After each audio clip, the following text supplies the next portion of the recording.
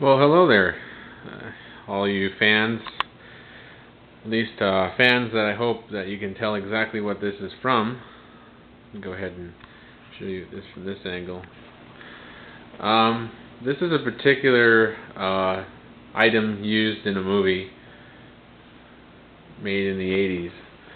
I don't know if you guys can already guess it already. Take a look. Nope, don't know it already. Well, this is from GhostBusters, and this is the proton pack that I built as a replica from the movie. Everything on this proton pack is handcrafted, and it's mostly made out of cardboard and other materials, and it's used PC case lightings.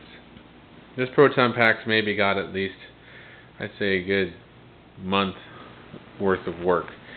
It's got the wiring and all the labels that they had in the movie, and I used schematics and also used things that people have made up to, you can use to print out the labeling, like you can see right here.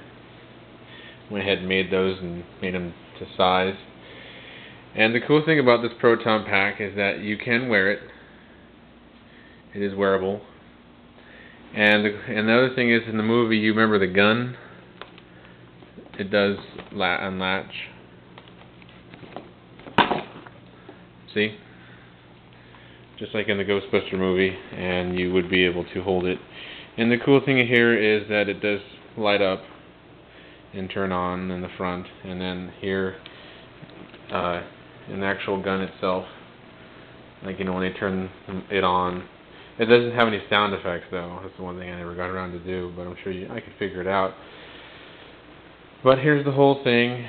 It's got two switches here, one to turn on the light up front and one to turn off the light here inside and the one up front, so you can decide which one you want.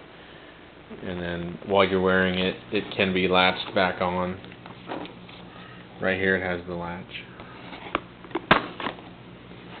There we go. So here's the Ghostbuster Proton Pack. I'm trying to sell this for at least $400 for everything that's been put into it.